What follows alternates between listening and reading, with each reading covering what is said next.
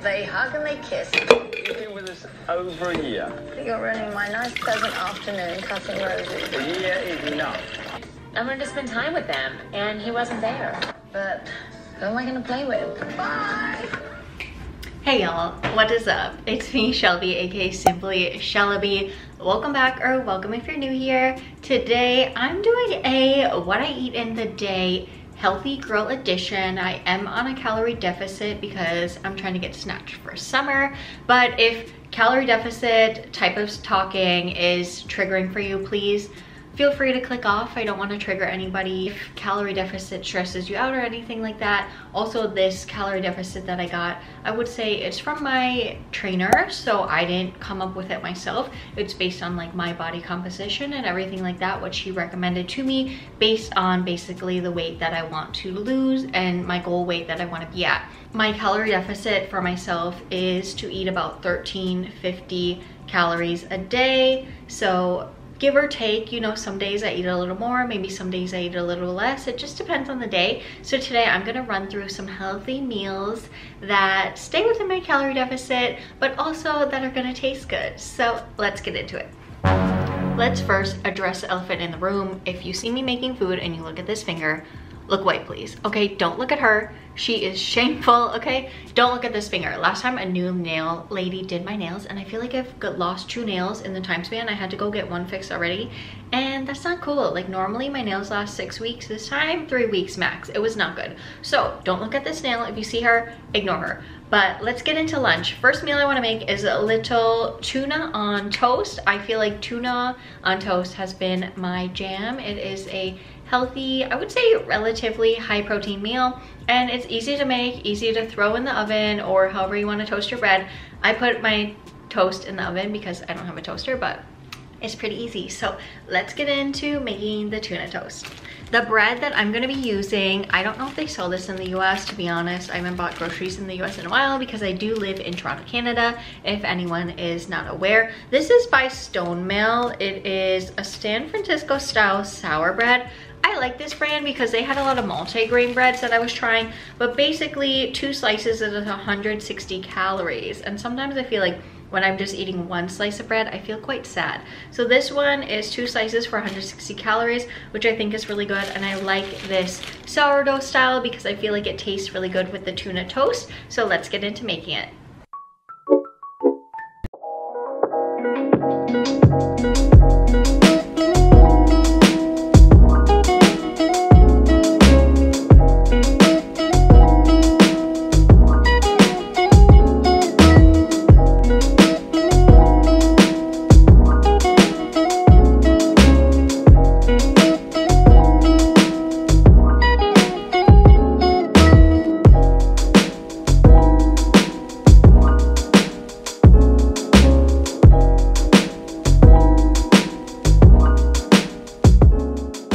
Okay, and lunch is served. We have the tuna toast, which is a go-to meal of mine.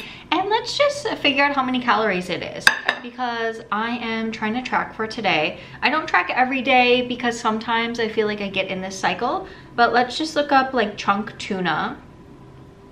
And I used to be able to scan the scanner, but now it makes you pay. I don't know if that's just in Canada or what, but basically I'm gonna log the chunk tuna can. It says it's about 70 calories per can.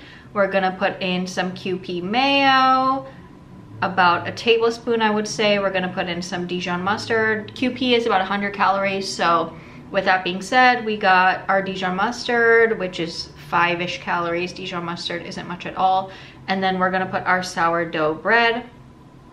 I am eating 2 slices, so I'm gonna put 2 in. So roughly, I'm not gonna put in the dill because it's a spice, right? It's a seasoning, just a little dill. I don't need to count the dill. But basically, with just the lunch, that is about 305 calories is what I'm getting on my MyFitnessPal app. So you can screenshot that if you are curious, but if this is an easy meal for you, definitely try it out. I am gonna enjoy my lunch and watch some Love Island All-Stars. Let me know if you're watching Love Island All-Stars.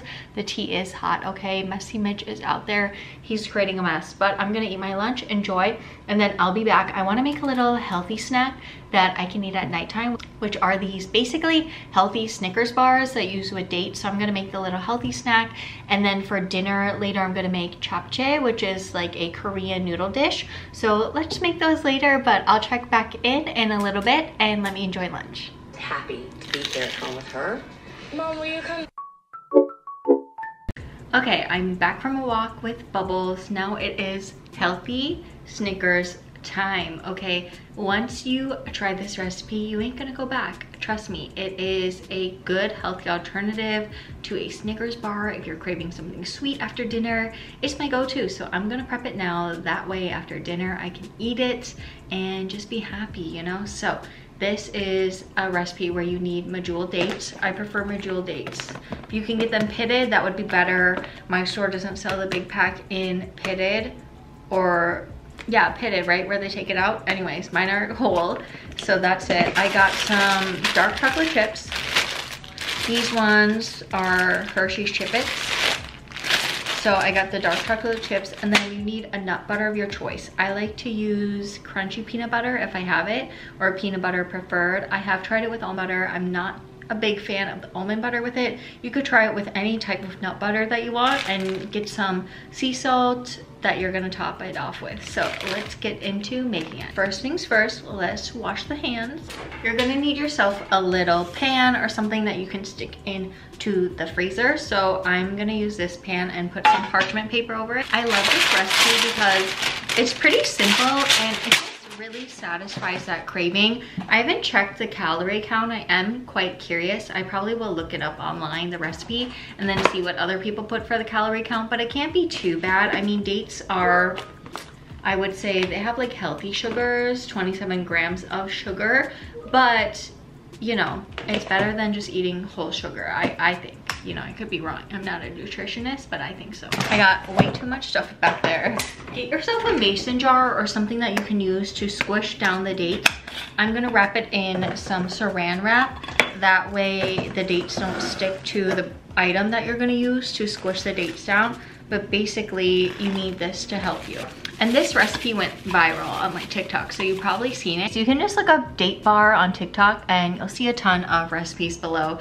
It's super simple. I keep it very simple. Some other people, I feel like they're doing too much with it, but we're gonna keep it really simple. So I'm gonna squish down my dates first before I melt the chocolate. So as I mentioned, these are whole, so they have the seed inside. Let me go like this. So these have the seed inside. So we're just gonna open them up and lay them out for now. You could probably take a knife. I think these, I thought they used to be cut already, but anyways, we're just gonna take out the pit or the seed and pop it on the side. And basically you wanna fill the whole tray with the dates, as many as you can. So let me just speed up through this process a little bit.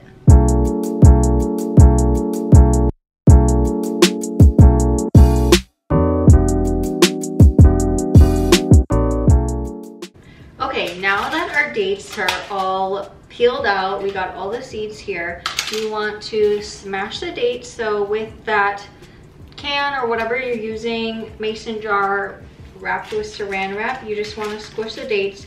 Now they still might stick to the saran wrap, which is really annoying, but the dates are really sticky. Basically you want to make sure that they get squished together and are as flat as you can get them. Now these ones today that I'm working with are very sticky, and you kind of want to make sure you don't have too many gaps in between them. So I'm just gonna squish them down, and today, yeah, they're so sticky. Okay, so I basically got mine flat, and now I need to heat up my chocolate chips while I do that. So then I can put the peanut butter first. But I'm gonna do about half this bag. This bag is 225 grams. So I'm gonna do about half the bag of chocolate chips. I'd say it's about a cup of chocolate chips. into my jar or bowl, whatever microwave or bowl you have, and let's pop it in the microwave. I do about a minute. I start to see how melted it gets. If your peanut butter is solid, if you keep it in the fridge and it is too hard to spread out, you should get yourself some melted peanut butter. So melt, I would say about a cup of peanut butter. Since I am kind of measuring with my heart, I'm not gonna do the full thing, but let me open this up. And I got a crunchy peanut butter, like I said. This one is brand new, so it should spread on here easily, but I need to mix it up first. I like the crunchy because people say you can put nuts on here, like crush up nuts, but if you get crunchy peanut butter or like crunchy almond butter or whatever nut butter you're gonna use, at least if it's crunchy, then you have the nuts on it, so you don't have to do that. So let me spread it out. Basically, you want a good even layer all across your dates of peanut butter and chocolate. So I need to pour a little bit more out and just spread it all around. Now let's check on the chocolate. Let's see, the chocolate chips still look fully formed, but once I mix it, it melts. So I might have to put it in for a little bit more to make sure it fully gets melted, or it might all melt actually. Looks like it's melting here, so let's just keep stirring. And this, you could get yourself a spatula if that's easier. I'm gonna see what I can do with this knife since I already have it out, and just pour it on top of your mixture. Once you got it spread out like this, you want it all even, you are gonna get some sea salt and sprinkle it on top. I just have this coarse sea salt here you can use. I would use flaky sea salt if you have it. I just couldn't find flaky sea salt for the life of me. Sorry, why am I blocking? I'm blocking the view, I'm blocking the best part. So now we're gonna salt bae it and put some salt on here like this. Use as much or as little salt as you want. I might put a little bit more because I love like salty dark chocolate, but let's spread it on here. Maybe some more on this side. Oops, I'm getting salt all over you guys. Not good, not good. Okay, some more over here. Bam, pop it off. Here is the creation. Now I'm gonna put it in the refrigerator, or the freezer actually, not fridge, the freezer. Basically, you would want it to sit for about 30 minutes until it gets hard. You don't want it too hard because sometimes then you have to wait and it takes you longer to actually eat it. But because I'm gonna go out and I'm gonna make dinner and this is my after dinner dessert, I'm gonna put it in the fridge. What I do wanna look up really quick is the calories for this. So let's see date bar if I can find it on Google really quick. Okay, on this recipe, it says 1/10 of it is about 149 calories. So that's pretty good. Like even if you ate one little chunk or so, that's not bad. So I'm gonna put this in the freezer and I'll be back when it's dinner time.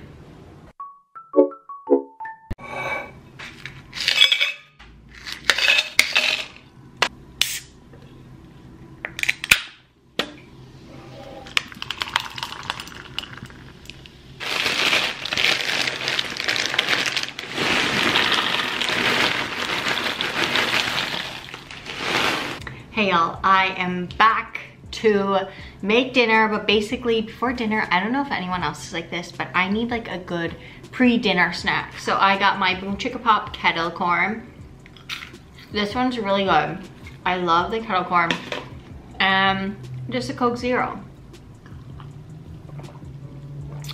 I feel like by this time of day, I just need a little bit of caffeine from the Coke Zero. I know that drinking sugar-free it's not always the best option, but it's 0 calories, so it's working for me right now. And I am just gonna log it into my FitnessPal before I finish the snack, and then I will start cooking. I did start boiling some water. That way I can cook the noodles faster, but let me log my Coke Zero. If anyone else has like a pre-dinner snack, let me know what that is, because I don't think I can survive without it. So 1 cup of the Boom Chicka Pop, or what's it say on here? My bad. I'm being so annoying right now. 3.5 cups is 270 calories. 1 cup is 80 calories. So with that being said, that is such a good thing. So I don't know, I measured freely. I'm gonna put it in as like 2 cups. I might be skipping skipping out on it, but you know, I need to eat my snack before I go crazy. Let me look up kettle corn.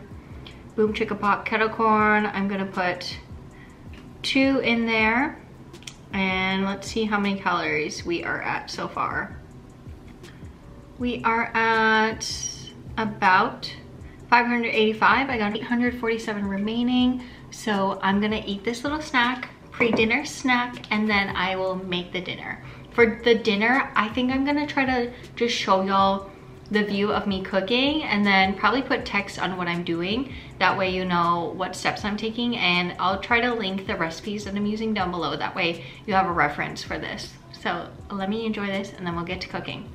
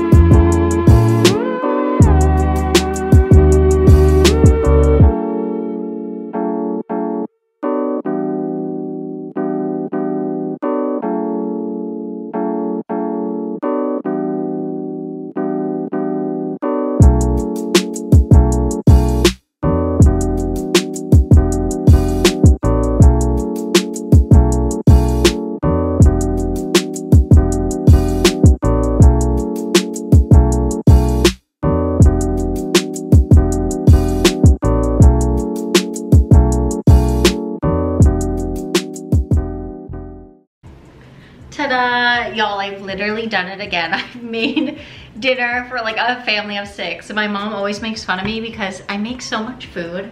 I don't even know why. It's so hard to make like such a small portion, but here's my japchae. Let me show you. It looks delicious. I think I'm gonna add some sesame seeds on top. I feel like that would make it be tasty, but oh my gosh, it looks so good. I can't wait to plate it and eat it, so let's do that. Oh, I am so hungry. Okay, I'm gonna use my cutie bowl. I made this in a little class where you get to paint your own pottery. So this is my cutie little bowl that I'm so excited to use. So let's scoop some up here. I also need to make Bubbles dinner now that he is awake, but let's scoop it up. I think this roughly is about 400 calories.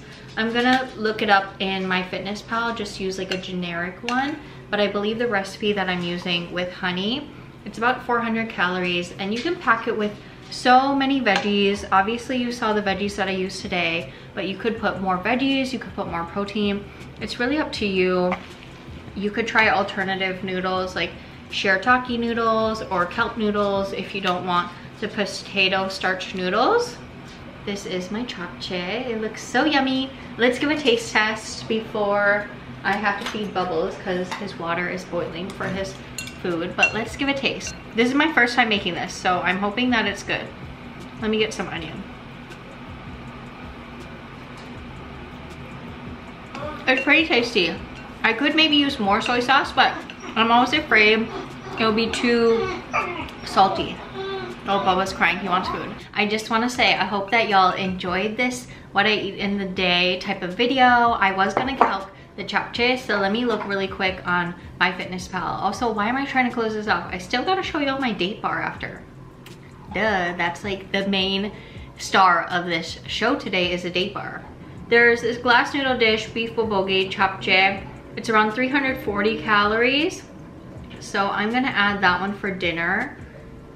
And I might add one more just to overcompensate for it in case it is more calories, you know, in case I'm eating a bigger thing. So right now that leaves me with 167 calories remaining, which is basically for my date bar after this. So let me eat my dinner and then we'll get into the date bar once it's finished. I can't wait to show y'all. So let me eat.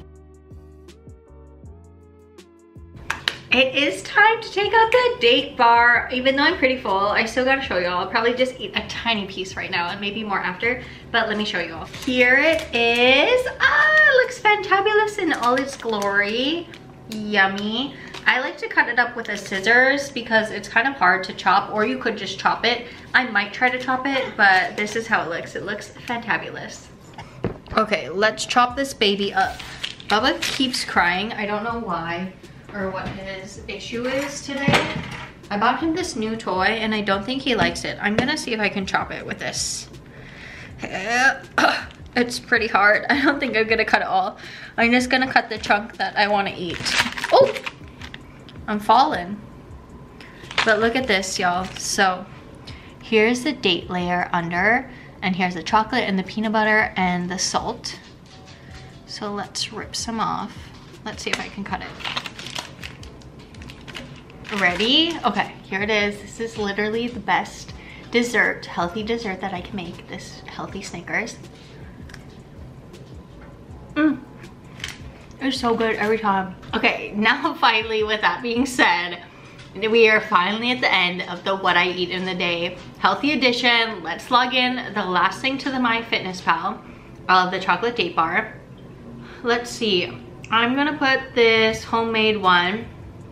It is 207 calories on here. I'm just gonna add it. The recipe I showed y'all earlier, I think was like 100 something per. So right now it's showing that I'm 40 over, but still basically I would say with my exercise this morning, which I didn't log, like let's see if I log 20 minutes of strength training, even though I did like 40, I always do a little bit less just because I don't know how accurate it is. It says I basically have 23 remaining. So basically today I ate about 1350 calories, and I hope that you enjoyed some of these recipes. If you have healthy recipes that you would like to share with me down below, please comment them down below for me and others to read and learn.